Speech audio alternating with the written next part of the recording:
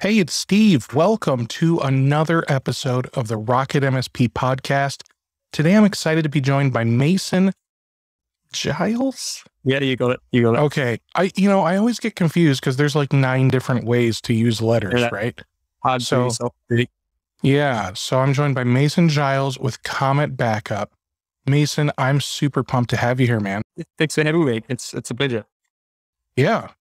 Yeah, absolutely. So Comet Backup. I feel like backup is one of those things. It's like kicking a dead horse, right? We all know everything there is to know about backup. You know, you just put you put the tape in the drive and you just let Symantec Backup Exec do its job. Ooh, okay. There's a lot to unpack there. Here, but for the next hour. Yeah, well, So let's talk about some something useful when it comes to backup. First of all, MSPs need to have it. Yeah, of course. It's a no-brainer. As the MSP, you are the IT guy for one of these small businesses and enterprises out there. And when something goes wrong with their computer, you're on the hook to fix it. And that means getting their data back when their computers get lost or stolen. It's something that you just need to have. It's also very easy to communicate that need to partners. Everyone's got a story of a PC being lost or stolen or crashing. That's very true. I mean, I remember, here's where it's going to get crazy. When I was... About 1 minute, it's getting crazy already. Well, 2 minutes. 2 minutes. So I want to say 20, working at a movie theater. No, I'm 21, working at a movie theater. And I'm transporting my computer from my old home to my new home, and work just happened to be kind of in between. So I've got the computer in my car along with whatever else. And on that computer, I have all this music that I had written. We're talking 2005. So, cloud backup didn't exist. The Mosey wasn't even a thing. Man, and that's a throwback, right? Carbonite wasn't even thought of. So I'm there, I'm working, and I come out at the end of the shift, and it's all gone. Everything's gone. Car broken into? Car got broken into. Well, I mean, it's not very hard to break into a car of a guy in his early 20s who doesn't have door locks that function. I remember the kind of cars I had in my early 20s.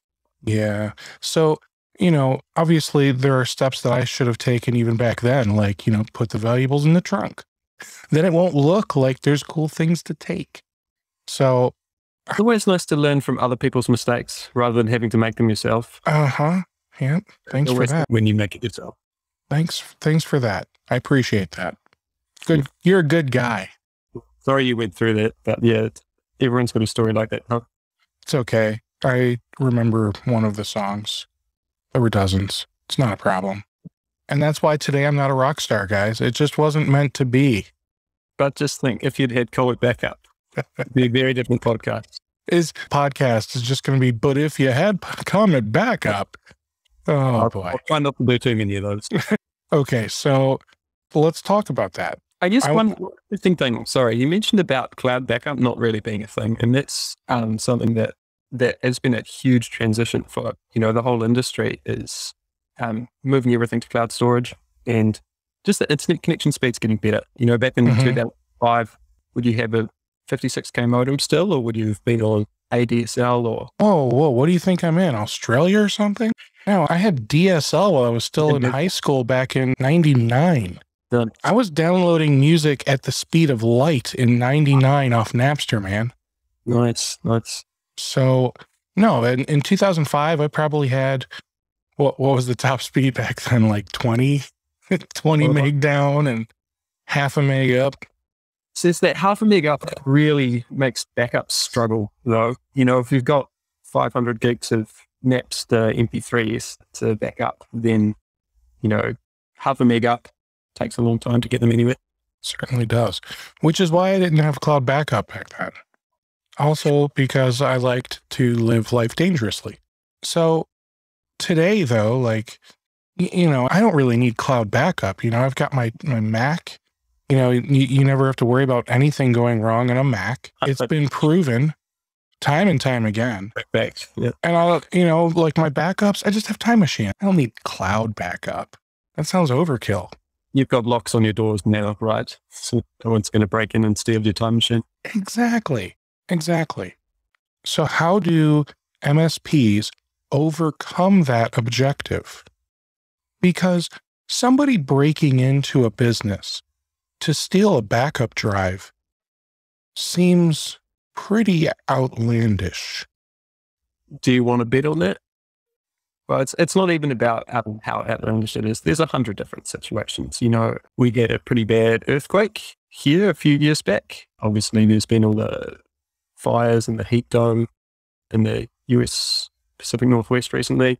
But I'm in Ohio. Nothing happens in Ohio. Okay, Mason, come on. You know what we had Sunday? It snowed. Whoa. Is that usual for Ohio? Sorry, I don't know. I mean, yeah, the tail end or middle, I should say, of fall or autumn. And yeah, it can snow. I mean, it sometimes snows on Halloween. Well, I think we're just in the tail end of spring skiing, not spring skiing. It's the perfect time where it's started to get warm down here in the Southern Hemisphere, New Zealand, but there's still snow on the mountains from winter. Nice. So talk to me about this, Time Machine thing though. Let's be serious for a minute. How can an MSP, let's talk about the tiny MSP who maybe they don't have a sales team. It's the guy who is an awesome technician and thought, I'll start a company. And then he learned there's all these things that he's not good at, right? So how does this guy that's maybe not so great at sales overcome the objective from a client or a prospect when he says, I need to get you some cloud backups? And the client's like, dude, I've got Time Machine or I've got Dropbox. I don't need that. I guess the first thing I would say is that having a backup of any kind is great. I'm here to talk about backup and evangelize backup. And if you've got anything, that is absolutely better than that. The next question is, what could be even better than what you've got? And that comes to looking at the threat models that you may be facing, whether that is, building break-in or a natural disaster or robbery, all of these kind of situations. The other thing is, so obviously cloud backup mitigates those kind of risks. The other thing that I would consider is ransomware, whether the ransomware running on the Mac, which, as you mentioned, of course, Macs are perfect and never ever go wrong. But nothing ever goes wrong. Perish the thought. If it were possible for a Mac to run ransomware, which it obviously is and does happen, can ransomware encrypt your Time Machine backups? And if those were off-site, would there be less of a chance of that happening? But beyond that, I would talk about things like the consistency of the backup jobs. When you put another file in Dropbox, has it synced yet? You don't know. Well, I mean, the little icon tells you that it's synced. With Comet, you have a bit more point-in-time snapshotting. So you can say, at this exact moment of time, I know that everything in my selection is backed up. It's application consistent. And the last thing I would talk about is, and what's probably the real sell in the small MSP context, is verifying. I had a situation a few years ago now where I was helping a customer with their backups, and that phoned up the company and said, hey, I need all my emails back. And they got a remote session, walking through restoring the data, and the emails were just not selected for backup at all. And that was a pretty heartbreaking moment. But it was very clear that there's a sort of observability gap as well for backups. Like, is everything selected in Dropbox? Is Dropbox actually picking up everything? Is Time Machine picking up everything? Has this customer gone and installed new software or added new PCs, and they're actually not configured to do those backups? So one of the neat things about Comet is you do have that remote observability. It's a client-server thing. So you can see all your customers, you can look at what they're backing up, and you can send them email reports about what's being backed up. Just gives them that bit more confidence that things aren't going wrong in the future. I think there's lots of positive aspects, but Dropbox and Time Machine are a great start. Not going to talk anyone down for using it. So let's talk about the difference between backup and business continuity, because I think some MSPs will use these terms interchangeably, because business continuity sounds cool, but all I'm really doing is installing, I don't know, backup, right? I got Carbonite. I'm good. Like whatever they're using. How do we get them to understand the difference between a backup and true business continuity? Let's back up. What is true business continuity? Right. I would say, well, backup is one part of business continuity, because being able to get your data back in, well, let's pick an emergency and talk through it. I guess ransomware is the most common kind of emergency that small businesses will face. Mm-hmm. Yeah, that's true. In the event of ransomware, having your backups is, ransomware breaks in a lot of ways. You're kind of expecting ransomware to come in through email phishing or something, and your anti-spam should catch it. And if your anti-spam doesn't catch it, then hopefully your staff have anti-phishing training. And anti-phishing training is a really cool and interesting thing that you can upsell partners on doing, but it's really surprising the rates of people that will click on phishing emails, even when they've had anti-phishing training. And that's pretty depressing if you go look at those numbers. But, ransomware comes in by email. Maybe the anti-spam stops it. Maybe the anti-phishing training stops it. Runs on the PC, or maybe your antivirus, your EDR, CrowdStrike, something like that blocks it. But if perish of thought, it runs and does its thing, encrypts the files, then hopefully you've got backups. So backups is a preventative defense for the kind of business ending event. Because there's a famous statistic that gets bandied around, which is something like, if you lose all your data, then 40% of businesses go out of business within a month or something like that. It's very hard to The one I've seen is like 75% of businesses go out of business after a year, after a catastrophic data loss event. I'm not actually sure of the exact provenance of that citation, but I believe it. It's pretty believable. Sure. And, like 83% of all facts are made up, so... I've hit 84. Whatever. All right. So when you've got that backup data, getting the business back up and running is not just about the backup. It's about the restore. It's about ransomware in particular is a pretty hot topic, and in part around compliance. If you have to report a breach notification to your customers, things like that, just getting everything back up and running is about much more than just the data. So backups are important. I am hearing myself coming out of your speakers now. So backups are important, and they are, I would say, a critical component of business continuity. But more importantly, getting the business back up and running, or maybe keeping the business running during that period of, we had an issue and now everything's back to normal. All of that is part of business continuity, which means a plan is part of business continuity. Yeah, I would agree with that.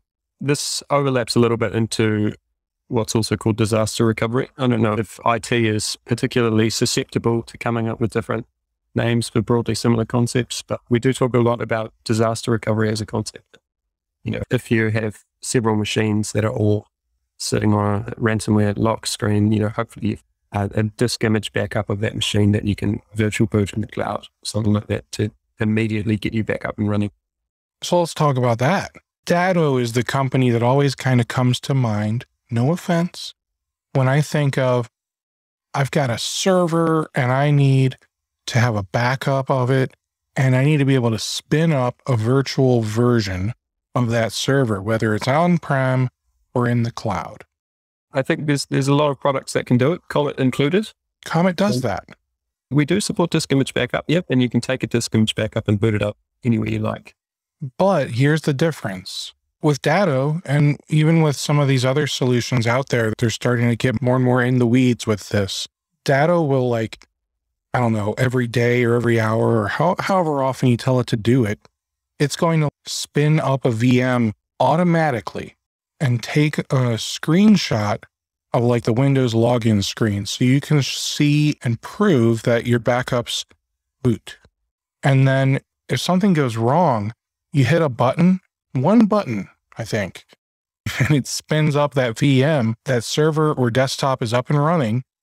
And then you just need to configure some networking things, and then it's live. Is Comet that easy? It might be about 3 clicks in Comet rather than one. But it's definitely the kind of direction we're taking the product. So we launched our disk image backup support probably 2 or 3 years ago now. And so Comet is a very broad spectrum backup product. So as well as doing disk image backups for whole server environments that you can either boot in the cloud or boot in a local virtual machine or do a physical re-image, we also support, file and folder backup and SQL Server backup and Exchange Server backup and Office 365 backup and all of these different types of things, disk image, as well as all of these other types, all integrated in the same user interface and the same components. You've got the same sort of MSP top level visibility, no matter what kind of backup the customer really needs. So you get to see all of these server disk image backups in the same place as the customer's small file. Okay. So 3 buttons and I can spin up a VM of a Comet Backup. Yeah, 3 buttons. Ish. Yeah. And then I'm sure I still have to go in and do the networking, just like, all the other ones, right? So I'm not saying that 3 buttons and it's perfect and it's done and whatever. I'm just saying there's a way through the Comet Backup software to spin up a VM. Yeah, sure. And is that local or in the cloud? You get the VHD and then it's 2 clicks in Hyper-V to import that into a virtual machine. Or you can send that to Azure, Google Cloud, or AWS, or any other cloud provider that supports VMDK import. Now, when you say send that to, are you saying, so I can use Comet to do local backups? That's just built in, right? Yeah, of course. So this is we're talking about something quite specific here, which is when you've done a backup job of a disk image and you want to restore that disk image and get it virtual booting somewhere. So that's completely possible. But talking about where that disk image actually gets stored, Comet supports a pretty dizzying array of different storage locations. Your backup data can be stored on a local drive, sure, or it could be stored in the cloud already. Right. So, and I just wanted to make sure that I was clear, like I can store it locally and then I can just boop. Now it's running on a Hyper-V server or whatever, right? Yeah. I can store it in the cloud and, there's the super cost-effective locations like Wasabi and some other ones that I never remember. Backblaze. Yeah, I was going to say Backblaze B2. And then there's a whole host of them, right? And AWS compatible type storage. What is it? S3 compatible? Compatible, yeah. Yeah, there's lots of them. You definitely get the main ones at $5 per terabyte per month is sort of the price point. That is astronomical, by the way. I'm kidding. So with that kind of storage, that won't boot to like AWS, Azure, or Google. We would need to send the disk image backup to AWS, some type of drive or something in Microsoft or in Google. Yeah, of course. Wasabi and Backblaze only provide storage. They don't provide anything else. So that you're going to transfer things in and then transfer them out again. And not only that, Comet is obviously, when Comet does your disk image backup, it's storing it compressed, it's storing it encrypted, it's storing it chunked and deduplicated. And so that is not, it's a highly efficient, highly secure storage format that's optimized for, every different, if you're doing daily disk image backups, for instance, optimizing, storing those changes, but it's obviously not ready to go and ready to boot in a hypervisor until you reconstitute it back into a full-sized VHDX or VMDK. And so there's still that restore process when it comes from Wasabi back to your hypervisor's disk. So if I had to guess, I could easily say there are more than a dozen backup providers that specifically work with MSPs. Easily. I'm trying to figure out how to word this without throwing any of them under the bus. What is the price for your product? Your product is software. Your product is not the cloud, the storage. It is literally software. So what do you charge for your software? We charge $2 per endpoint device. We don't charge anything for the server.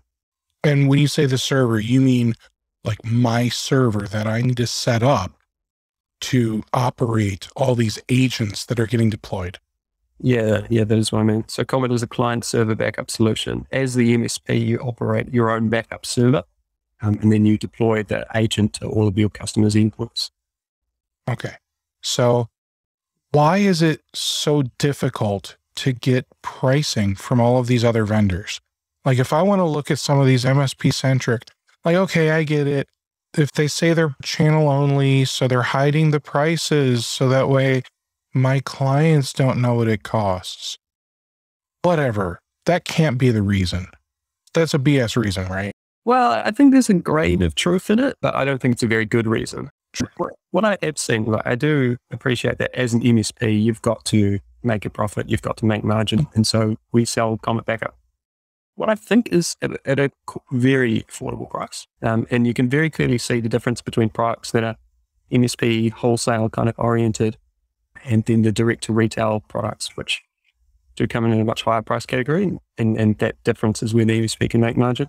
All right. So with you offering the pricing and it's right there, like we can go to your website, we can see the price. Yeah. $2. And yeah. I guess one of the things about hiding the pricing so that any customer doesn't know how much the MSP is actually upselling, putting a markup on it. The way Comet gets around that is by offering free white label rebranding. So what you would do is take Comet server and brand it as, the RocketMSP backup server.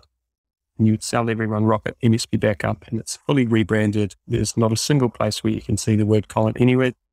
And so it doesn't matter if we advertise the price publicly on our website because it's very difficult to follow it back to us. Okay. And what are these other backup providers doing that you are not? I'm going to throw out Datto because when I think Datto, I think, they're the Rolls Royce or whatever you want to call it of backup because they had the BDR. They were like one of the first to market with such a fantastic solution. So that's the one that I always think of because it's turnkey. You buy it, you pay your monthly ridiculously high fee and they do it all. They, 24/7 tech support, everything, it's all, as long as you interface between the, you, the MSP and the customer, they will help you with all the heavy lifting on the back end. That has been my experience.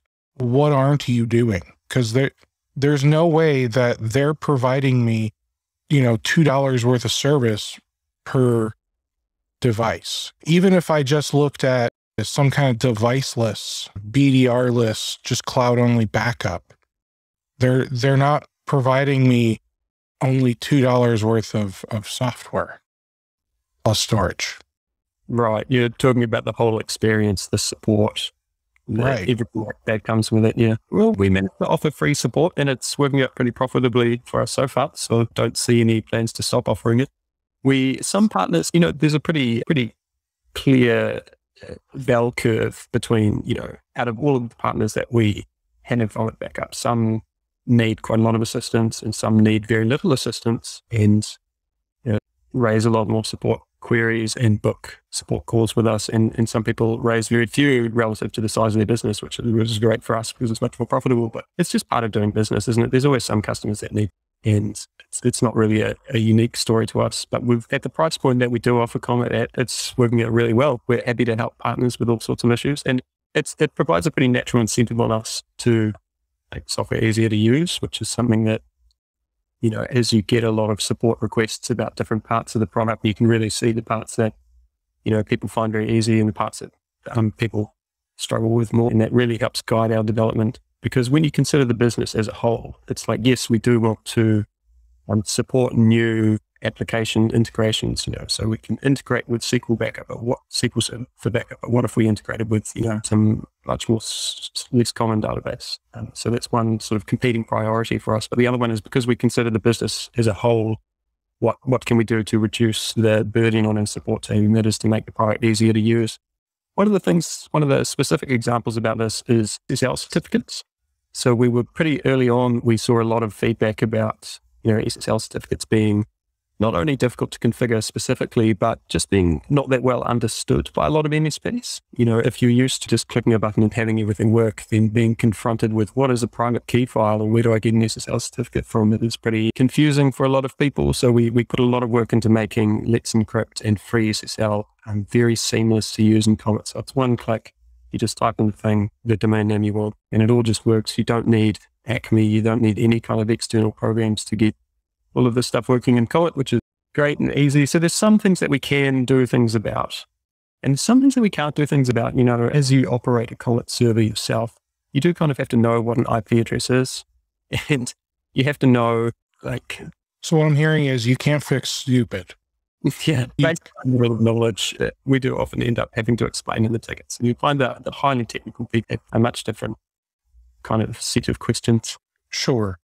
And I'll assume that the MSP partners are not the ones asking what an IP address is. We only have MSP partners.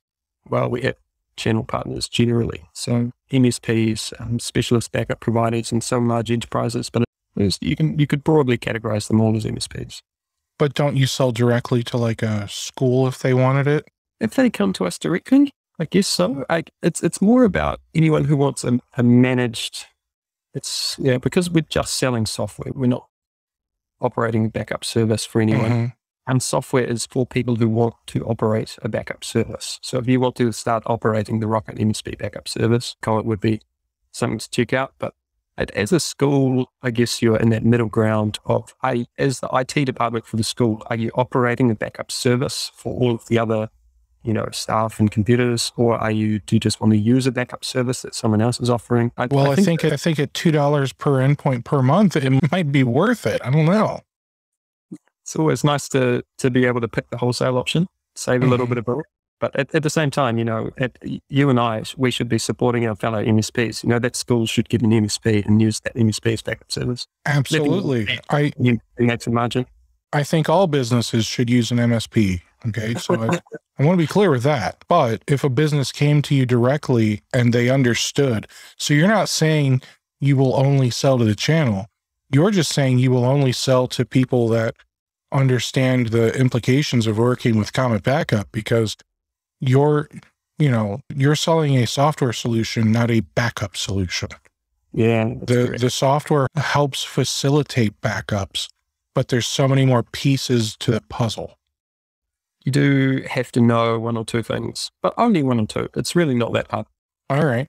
So, earlier I kind of teased about, you just toss the tape in and hit go in Semantic Backup Exec, but obviously that shows how long I've been doing IT. Things have changed, right? So I remember back with Symantec, we would do a full backup every night because the person that was in charge of that account didn't understand differential and incremental backup, and they were too proud to listen to me or anyone else when we tried to say, hey, there might be a better way.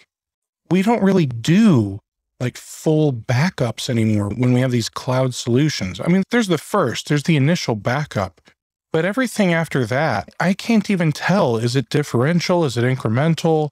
Does it even matter if it's one or the other anymore? Because you're constantly backing up all day long. It's not like a once a night thing.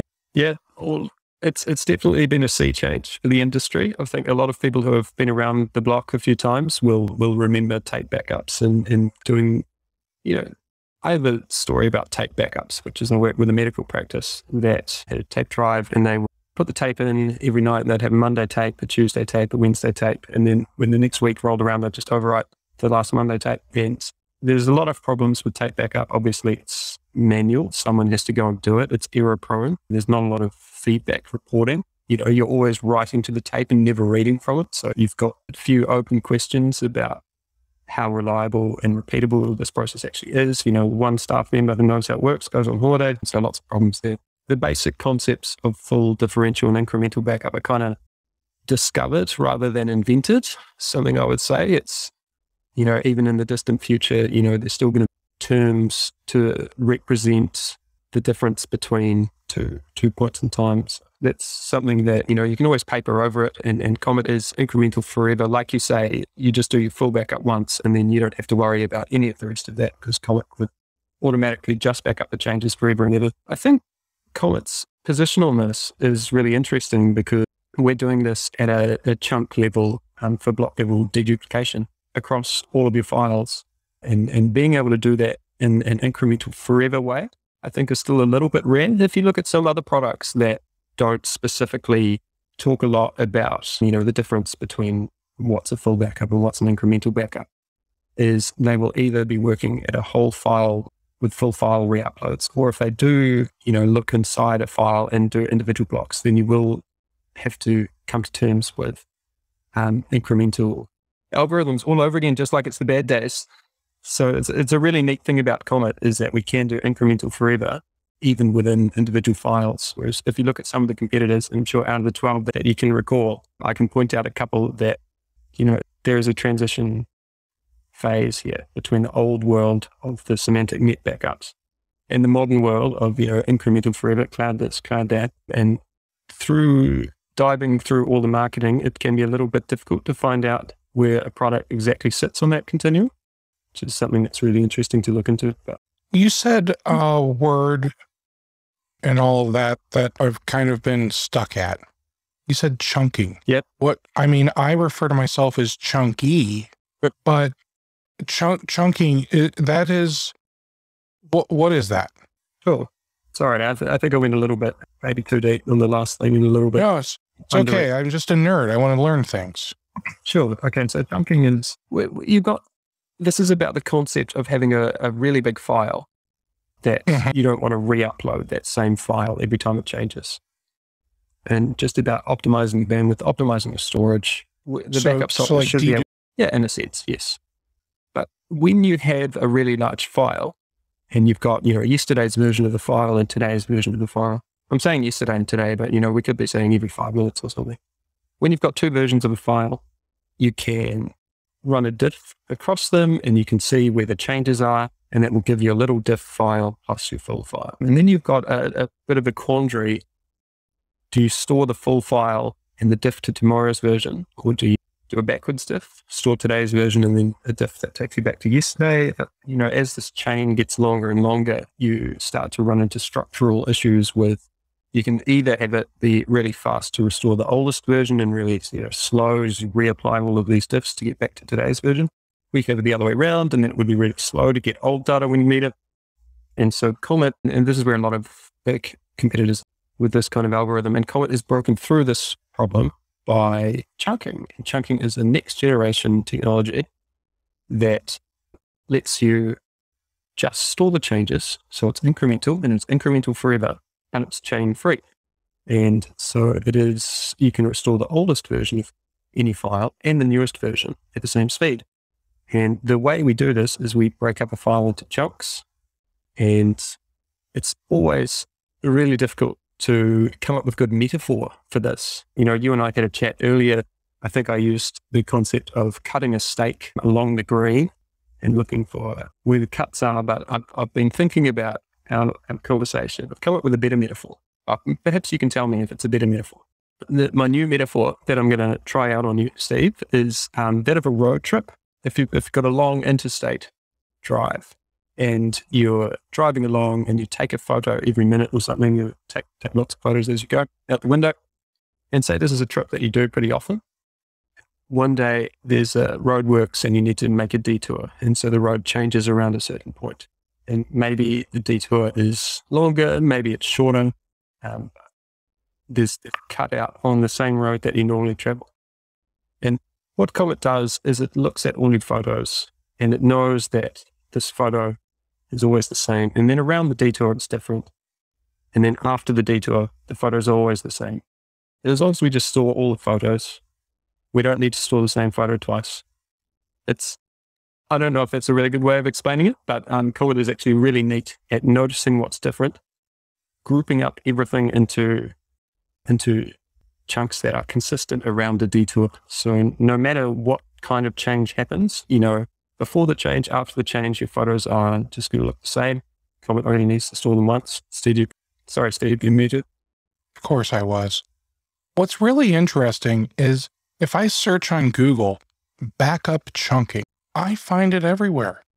So I'm not saying I don't believe you that you've, pioneered this backup chunking thing, but it sounds like this is something that all backup providers are trying to do and that you have just found a better way to do it. I think we would be over the moon if every backup provider in the world started to do it. The inventor of the chunking algorithm, I think, can be traced back to a certain Andrew Tridgell for the rsync program, if you've ever used rsync on Linux, or as a feature to chunk a file in order to efficiently transmit it as it copies it.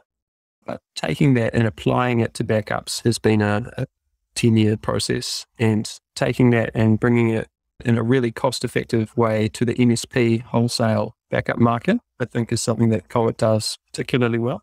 And I know that as Comet's a somewhat newer product, I think we first went to market in 2017, so coming on 5 years, well, a bit over 5 years now.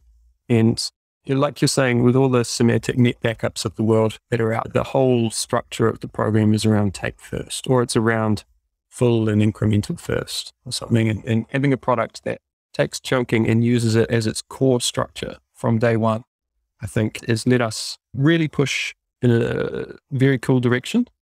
The neat thing about chunking is there's so many neat things about it.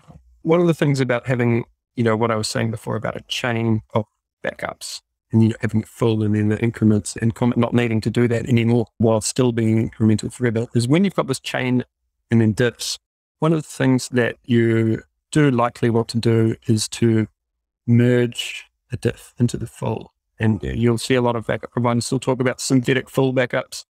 With a full image and applying a diff into it, that's computation. Some CPU needs to do some work to process that diff and apply it into a file. And that processing simply can't be done on cheap cloud storage like Amazon S3 or Wasabi or Backblaze B2, because this is non-computational storage. It's like an FTP server. You can't ask an FTP server to merge a diff for you. So all of the old guard that is structured around these other algorithms really find it difficult to move to cloud storage. And you'll find that when they do support cloud storage, it comes with pretty significant caveats. One of the competitors that I'm aware of that we used to work with somewhat closely would have rules like, you can do a full backup and then incrementals up to a certain point, after which you have to do another full re-upload because the chain just gets too long.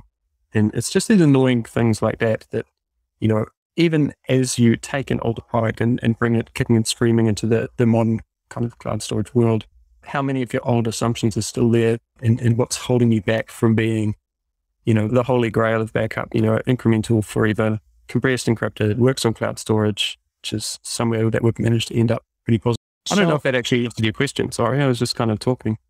No, it's okay. I'm liking the conversation, so that's good. As an MSP, we're always short on time, right? There's never enough hours in the day. What features should I be looking for when I'm looking to pick out a backup platform that's going to save me time? That's a great question. I would say, having worked in situations like this, where there was always more inquiries and more to check, and there were hours in the day, the first thing I would say is my sympathies go out to you, and hopefully it can make it easier. In particular, remote management has been pretty transformational, not just in the sense of being able to get a remote session to a customer's PC, but things like RMMs and that kind of insight into your customer base. One of the things Comet does is not only gives you that single pane of glass over all of your customers, and you can see all of their job reports. We've got this great sort of overview visualization calendar looking thing where you can see at a glance everyone who's not backing up at all, let alone has a problem with their backup. Maybe they've selected the wrong files for backup, running out of storage quota or anything like that. So I would say the observability and just being able to reduce the friction in seeing what's going wrong, and reduce the friction in being able to fix problems when they come up. So one of the neat things that you can do with Comet is not only remotely configure all the customers' backup settings from the Comet server without any customer intervention, but you can also remotely browse a customer's PC in order to pick and choose what files are selected for backup or what disks are selected for raw drive partition backup, or what all the other types of backup that Comet supports, SQL Server, what SQL Server databases are installed on the system that are available for backup, what Office 365 tenants, things like that. So the remote monitoring and remote repair, I guess I'd call it. And this goes hand in hand with RMM systems for other general purpose MSP issues that you'd want to see and fix. All right. So is there anything that we as MSPs can do to make our backups safer from ransomware? That's a pretty deep question. I think it depends on how safe you think your backups already are. Like if you're talking about Time Machine, ransomware will get in there and destroy them. But it's, a matter of degree, I would say. When we're talking about ransomware runs on the PC. It's broken through all of your defenses up to this point. Hopefully it hasn't, but in the event that it does break through all your defenses up to a certain point, ransomware runs on the PC. It manages to do some UAC bypass to get running as administrator. And then once it's running as administrator, a lot of bets are off. It can stick its fingers into Time Machine's memory and pretend to be Time Machine that can do everything that Time Machine does, including deleting old backups. And it's actually the same for Comet. If ransomware is running as administrator, it can install a debugger, it can install Wireshark, it can intercept the Wasabi credentials, and it poke its fingers into Comet's brain and just do anything Comet does. So it's a little hard to defend against sufficiently advanced ransomware. However, there's something really neat that we can do and that we can integrate with, which is a complete defense against ransomware attacks on the backup storage. So just to circle back, if you have a backup of any kind, you are almost certainly safe from ransomware. 9 times out of 10, having a backup there is going to save you. Great, fantastic. We're talking about that last few percent of cases where the ransomware actually attacks the backup storage itself. So if you're backing up to a local hard drive, if you're backing up to Wasabi or Google Cloud Storage, Amazon S3, Backblaze B2, anything like that, it is possible that sufficiently advanced ransomware could use Comet's access to that location in order to break in and delete. There is some neat ways to avoid this, and they mostly revolve around storage side disk snapshotting. So if you have Backblaze B2, for instance, Backblaze B2 has a feature for versioning of the entire storage bucket. So you can configure the storage location inside Backblaze B2 so that when operation happens, like file add, file delete, it keeps the old thing around for 30 days, 60 days, something like this. Then Comet can be configured so that its access to B2 does not allow it to fully delete anything, but only add a deleted version on top of an existing file. So it seems like it's gone, but really you've got this extra 30-day, 60-day buffer, during which time Backblaze will be able to roll back the entire bucket storage to an older version. And that means that even though Comet looks like it's deleting things in the storage, ransomware has done the Marvel movie thing, takes over your body. Even in that case, ransomware has turned Comet into a zombie. It's still not possible to lose access to your backups because of this server-side versioning system. And it's really neat. You can do this on Backblaze B2, you can do it on Wasabi, you can do it on a lot of different storage providers. And in MSP, one of the common things to do is, just starting out, a lot of small MSPs will have, their PC in their garage. They'll have, 100 megabit internet and a couple terabyte hard drives. Go out, get Comet, start selling backup, making money. It's all pretty easy to do. The system requirements are not high. And, you can sell a lot of backup with a couple terabyte hard drives. But even then, we also support integrating with this system for server-side versioning if you can do it yourself on self-hosted storage. So it's really neat. And I think it is actually a 100% guaranteed ransomware defense. All right. Well, Mason, I got to say, man, you are filled with awesome knowledge. And I really appreciate the conversation that we got to have. Let's talk about Comet for a minute. So $2 in a node, whatever you want to call it, right? We have to set up a server. That server could be in-house. It can be AWS, Azure, wherever we want to put it. And it probably doesn't even need to be a super expensive server because it's just the thing that's processing for us, right? That's right. If you're having all the backups go direct to Wasabi or direct to Backblaze B2, then the Comet server just sits there and logs job information. You can have several thousand customers on like 2 gigs of RAM, if that. And having additional CPUs and RAM, it's not going to help the backups process faster. Yeah, we do all about processing client side. So, it's possible to go out and buy, a great big Xeon, 4 CPUs and 500 gigs of RAM, but that just can't actually compare to letting your customers' PCs do the work. Because if you've got, say 200 input devices. They've all got 8 gigs of RAM. That's a lot of RAM and a lot of CPU over the entire fleet. And so Comet was really interesting to do the math. But yeah, so Comet does all of its processing client side. So we have client side deduplication, client side encryption, which is really great for compliance. And yeah, that means that the Comet server that you have to operate to look at all your customers with is really lightweight. The CPU requirements go up a little bit if you are ingesting, if you want to store your customers' data yourself, if you've got some, a RAID array of drives and you want to store data for your customers, system requirements are a little bit higher, but still pretty modest. And if it is too much of a burden to own and operate your own Comet server, I know a lot of MSPs are not just cloud first, but cloud only. In this in the 2021 we live in, we can host the Comet server for you for a pretty small fee, but it is free to run it yourself. And then you're only looking at $2 per input. And just throwing it out there, like you guys can set up, I don't know, I think you can even run this server on if they let you do Windows. So, not Droplet. Droplet? You're thinking digital? Yeah, I was thinking of the droplets. DigitalOcean. Droplet is the thing that I use to transfer files to people. And you don't even need Windows to code. We can back up on Windows, Mac, and Linux inputs as well. Now, you said you had something exciting you wanted to tell everyone about, like exclusive for RocketMSP. Exclusive for RocketMSP, I would like to offer a promo code. If anyone goes to cometbackup.com and signs up with the code RocketMSP, all one word, you get free $50 account credit. So that's enough 25 input devices. If you want to try out Comet, give it a shot for file and folder backup or disk image backup, Sabi, Backblaze, anything like that. Bring your own storage. We don't offer storage. It's only software. That's so awesome. Thank you, Mason. No problem. All right. So I think you guys heard it here. Go to cometbackup.com, type in RocketMSP in the promo code section.